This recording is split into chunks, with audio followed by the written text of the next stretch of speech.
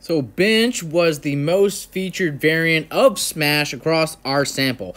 Of the 18 targeted, 10 were benches. And here is an example of a bench swap rollout. So normally bench, the outside receiver runs the quick out, and number 2 gets vertical, just like a normal type of smash. Well, this is an instance where we're swapping that around with number 2 going out and number 1 still working vertical there. So it's a single high coverage. So we're trying to read these 2 defenders and trying to see which one gives us the best advantage. So whether it's man, obviously they're going to be flowing where we're going to go. But if it's zone, he's in the flank, he's dropping deep.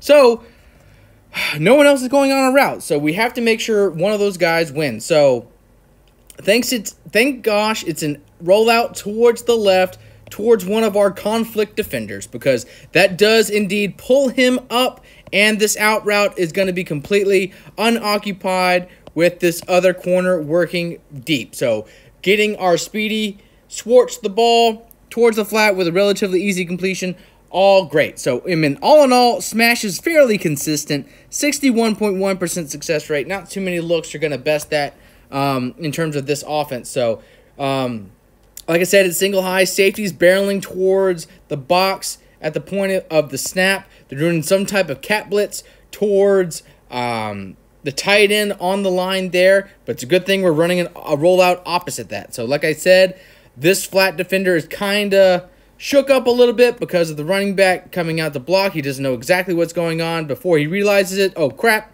I'm supposed to be in coverage.